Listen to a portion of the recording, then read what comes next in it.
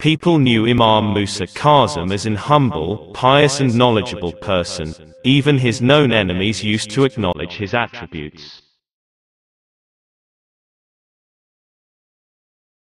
Mamun narrates an incident with Imam Musa Kazim and his father Harun Rashid, who martyred a large number of Shia Muslims in his time.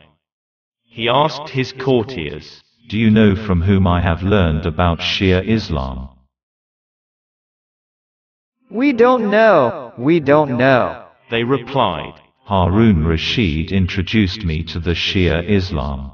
"How did Harun teach you Shia Islam when he himself kills Shia Muslims?"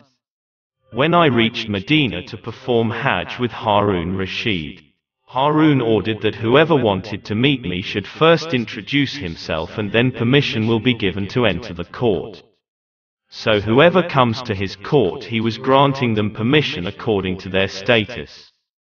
Suddenly Harun's guards informed the court that a man named Musa Ibn Jafar wanted to meet him.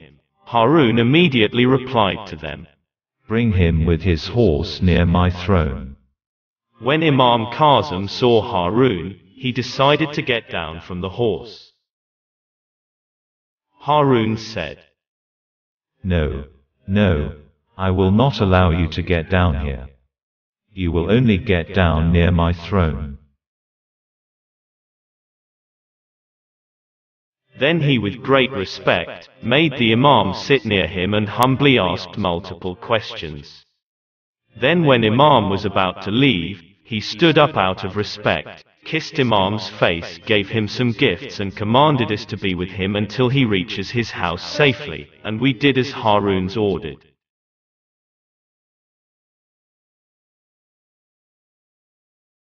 I was very surprised at his honor and respect, and I asked Harun, "O my master, who is this that you are treating him with such respect, and made him sit next to you and ordered that we escort him to his home with respect? Aren't you the leader and God's caliph on earth?" "I am the leader by force of the sword, but Musa Ibn Jafar is the real successor of the Prophet. And he has superiority over every human being in terms of virtue and qualities. He is the true leader and actual caliph." "Dear father, then why don't you hand over the caliphate to him?" "My dear son, by God, if you oppose me in the matter of caliphate or government, I will also blow your neck."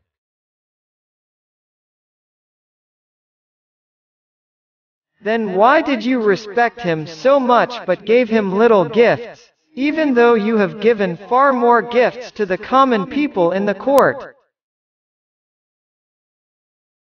"Be quiet. It is better for them to be in need than to be rich, because if the hands of the AHLULBAYT reach the wealth, then the next day they will stand against us."